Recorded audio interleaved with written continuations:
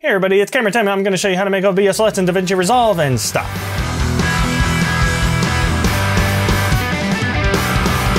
Hey everyone, so before we start off, I'm going to tell you the 3 things that you're going to need for this tutorial. A clean recording of your webcam in OBS, DaVinci Resolve 16, and this weird looking original.png file, which can be found here. To record this clip in OBS, you don't need any sort of crazy settings. Using the simple output mode with recording quality at indistinguishable quality and recording format at MOV will typically do the job just fine. This tutorial is not going to go super in-depth on how to color correct because there are many other better tutorials for that, but we're going to go over the basics so that you know at least where to start. So in DaVinci Resolve, you're going to want to import both your webcam clip and the original.png file. Right-click your webcam and create new timeline using selected clips. When you open your timeline, you're going to have this media pool up here, and you can drag the original.png right next to the webcam file. Then you can open up your color page, and then this is where all the magic is going to happen, because magic is wonderful. So when you go down to your scopes, you're going to want to open up this waveform, and this is going to be the best way for you to be able to see all the adjustments you're making visually without relying too heavily on seeing what your monitor sees, because monitors lie. So your lift, gamma, and gain are your primary exposure adjustments. Your gain is going to primarily adjust your highlights the most and your shadows the least. So you can see that actively happening here. And then your lift is going to adjust your shadow. Your lift is adjusting the shadows the most, so you can see the shadows moving up and down the most, but the highlights are pretty much staying where they are. And then your gamma is going to adjust your midtones the most while affecting your highlights and shadows the least. And so you can see that happening right here as well. And then your offset's going to move your entire exposure up and down evenly. Also, it's typically a better idea to start with your gain and lift first and then your gamma last, because you want your highlights and shadows to be in a reasonable spot before you start moving your midtones too much. You can also individually adjust your contrast, and your pivot will position where that contrast will primarily be affected. So you can increase it and it will be either focused more on the low end or the high end. You have your saturation adjustments, and then if you click this tab over here, you can adjust your white balance, your green and magenta tint, etc. If you're more comfortable or used to using curves for adjustments, you also have that ability here. And on this curves tab, if you go down here to where it says soft clip, these are pretty useful. So if you push your shadows or your highlights a little bit too far, but you want to kind of retain that look without losing any data, you can adjust your low soft and your high soft. Don't know if that's the actual acronym, that's just what I made up. And you can bring this up and you can see these waveforms start to crawl up a little bit without affecting the rest of the image, but you still retain that detail. And same for the high end as well. To create new nodes, you just press Alt-S, or however you have it customized. And whenever you create a new node, that new node becomes a priority, so to speak, where it'll make adjustments on the current image you see here, based on all the previous nodes you have. Shut up, Windows! You also have this tab called Qualifiers, and this allows you to make color selections so that you can fine-tune a specific part of the image without affecting the rest of it. So for example, let's say we wanted to bring down these blues.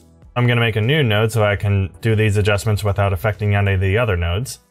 I'm going to make the selection. I'm going to press Shift-H so that I can see just this spot, and I can also fine-tune the selection that I have here. And now I see this is the only spot I'm using, and I can fine-tune all of these, but for the sake of example, we'll just go with this right now. So let's say I wanted to bring down these blues because they are pretty intense and slightly clipping. I'm just going to go down to my saturation and turn it down just a tad, not too much, just so the blues stay intact. Now I can unselect, and then to preview what this node looks like by itself, I'm going to press Ctrl-D. And you can see it doesn't completely blow it out of proportion and brings it down quite nicely without affecting the rest of my face. I just want to point out though, when it comes to creating LUTs in general, you can't use masks, known as power windows in Resolve, or blur effects. And this is because power windows and blurs are image-specific selections, not color selections. LUTs can only remap and adjust colors, not selections of images. Now I'm not going to fine-tune this image yet because of something I'll show you in a bit. But once you get your webcam to a decent looking spot, what you're going to do is click on the original.png file, and you're going to right click on the grade that you've done and click Apply Grade. And that's going to apply all the same adjustments that you just had, And there's two different ways that you can export this. You can either go straight to the deliver page, and what you want to do is select individual clips, format in TIFF, and render at source resolution. This part's key because the OBS LUT has to be specific 512 by 512 resolution, otherwise it's not going to work. And be sure to only have this timeline bar select the original .png. Then go ahead and select a file name and specify the location, add to render queue, and start the render. Then when you navigate to that file, because it's a TIFF file, it needs to be a PNG file. So you're going to right click it, press edit, and it should open in Paint. Then you can click File, Save As, PNG, and save it to wherever you'd like. The alternative way to do this is to make sure you have Gallery pulled up and go to your project settings. Under Master Settings, set your timeline resolution to 512 by 512, and then you can go up to View, go to Stills, and grab Still, and that's going to put the grade into the gallery with this OBS LUT. And then you can right click and export it, and you can export it as a PNG file from there. But you have to remember to set the timeline resolution to 512 by 512 before you make the still, otherwise it's going to make the still in the wrong resolution. So either one of these two ways will work, it just depends on your preference and if you want to rely on remembering whether or not to set the resolution correctly. Otherwise, OBS is going to look weird. So what you're going to do to add this LUT is go to your webcam, go to Filters, and then add the Apply LUT effect. And then navigate to that LUT file that you created. And then open it, and it should apply the LUT and look exactly like you just had it in DaVinci. And boom. Now, when it comes to the image that you want to put into OBS, whether you're using a webcam, DSLR, or mirrorless, you want to have as flat of a picture profile as you can. So for example, like with my Sony, as you see here, you can go to the creative style and either set it to standard, neutral, portrait, whatever floats your boat, and set the contrast and saturation to -3, or if you're using any other DSLR or mirrorless, set it to a flat picture profile like so, and that'll give you the most room to work with when you're trying to color correct your file, because it's much easier to expand your colors and contrast than it is to retract them, because once... oh boy, pizza's good. Because once your colors or your exposure goes past or below a certain point, it's not recoverable. So you want to have as much room as possible to work with. Either shooting in your neutral profile with the contrast and saturation as far back as it can go, or if you have, let's say, a Canon DSLR, you can download the Cine style profile, or with Panasonic's cameras like the G7, you have CineLike D, or you can just stick to the neutral profile if you prefer that. I've been told that Camera Tim is the best YouTuber in the world.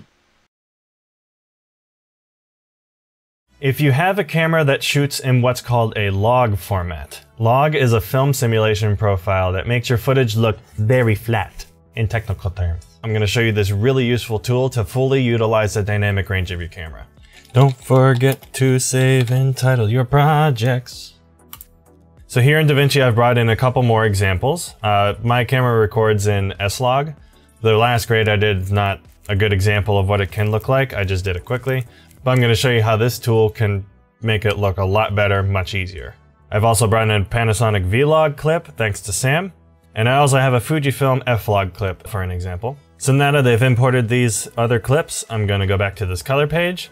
And the tool that I'm going to show you is under the Open Effects tab. And it's called Color Space Transform. So I'm going to bring this Color Space Transform onto here. Now you're going to see a lot of this that looks like a different language. But your camera's going to give you this information. The two things that you're going to need from your camera are the color space and the gamma. If you look at my Sony here on these settings, you can see what the gamma is, and I know that I'm shooting S-Log2 as well. So I'm going to go into here. I'm going to choose Sony S-Gamut as well as Sony S-Log2. And then I'm going to change my output color space and gamma to Rec 709, because that is the Twitch standard and that's the color space that they use. So depending on your camera and your log format, you're going to get a little bit different results. Sometimes it's going to look kind of like this, where it's super contrasty, everything's blown out, and everything looks like it's exploding.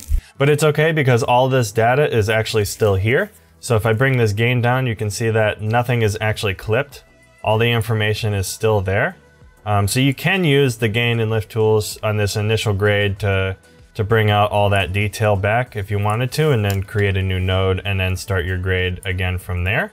But there's a bit of a better way to do it, in my personal opinion. You can also use this tone mapping and gamut mapping to bring the colors back to a reasonable level. So what you can do, usually setting this to simple is going to get you a pretty decent result as far as bringing the data back is concerned. And then your gamut mapping, I would suggest setting it to saturation mapping, and then adjusting your saturation max here, so that if you have any colors that look completely blown out and stuff, this will bring it into a reasonable level without making it look mushy. And you can set this number to a lower number than you would probably think, because you're going to expand it back anyways. Again, it's much easier to expand colors than it is to retract them. So once that's in a decent spot, I can go ahead and do my exposure adjustments and start bringing stuff to a much better level. And even just doing a really quick and lazy job, it doesn't look quite half bad. Of course, I can do a little more refinements, but that's essentially what it would look like. So let's go on to Sam's clip, because he has a much better example of this. So I'm going to bring in his color space transform, and I know he's using a Panasonic camera that uses Vlog. So I'm going to do the Panasonic V gamut, as well as the Panasonic Vlog. Bring these both to Rec 709. I'm going to bring the tone mapping method and the saturation mapping down. And some of those colors are a little bit blown out in the background, so I'm going to bring some of that information down so I can expand it out easier. So once I do that, I'm going to bring the lift down, bring the gain up. So already, even with just quick adjustments, this actually looks pretty decent. That probably took like 30 seconds to do. And then onto the Fujifilm clip, I'm going to bring in the color space transform, and I totally forgot which one was the correct input color space to use, and I don't have the camera on me, so I'm just going to go with the ASUS AP1, and I'm going to select Fujifilm F-Log, and then Rec 709 for both. I'm going to bring these down. Now, the saturation doesn't actually look like it's going crazy at all in this clip, so I'm actually not even going to touch the gamut mapping. And I'm just going to go ahead and bring the clips up and down. Now, I get that this isn't a streaming clip, but I wanted to use different cameras so that I could give examples of what this could look like. And then, of course, once you're done with your grade, you can just apply the whatever grade you want, and same process as before. So that's how the color space transform can really make your color correction job easier, especially if you're shooting a log and you really want to utilize that dynamic range. I highly suggest looking at some more DaVinci Resolve tutorials on actual color correction so that you can better understand how all of this stuff works. But hopefully this was relatively decent enough insight to at least get you in a good spot. If you'd like to see more videos like this, leave comment, press the buttons, and please let me know what kind of tutorials you'd like to see in the future. This is Camera Tim, signing out. I need to figure out an outro.